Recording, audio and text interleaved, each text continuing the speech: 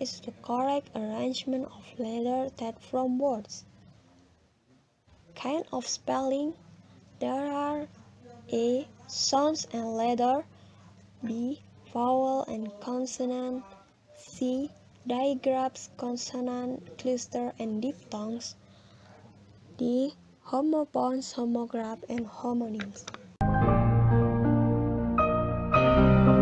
Okay, the next one is commonly confused words.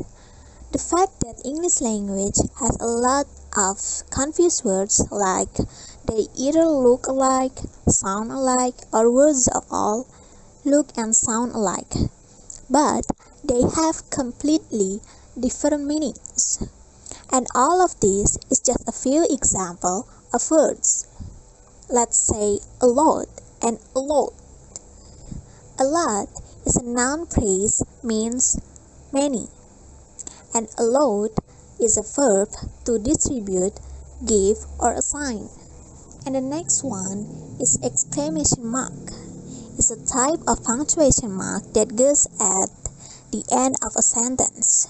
Using an exclamation mark when writing is rather like shouting or raising your voice when speaking.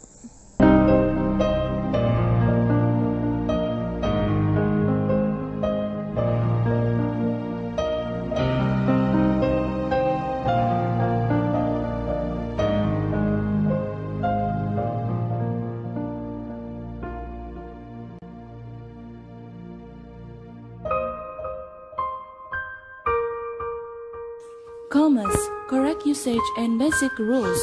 There's 13 points. One of them is always use comma to separate items in a series or a list.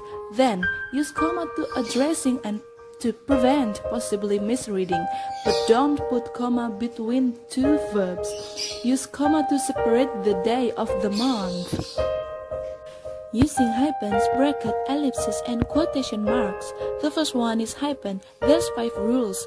One of them is to hyphenate between 2 or more adjectives before a noun. Bracket used to add additional content, and use bracket to add material coded text. There's square bracket, angel bracket, and curly bracket. Ellipses, primarily used in dialogue and used when words are omitted. Quotation mark used to show speech or writing by a character, to emphasize word, and etc.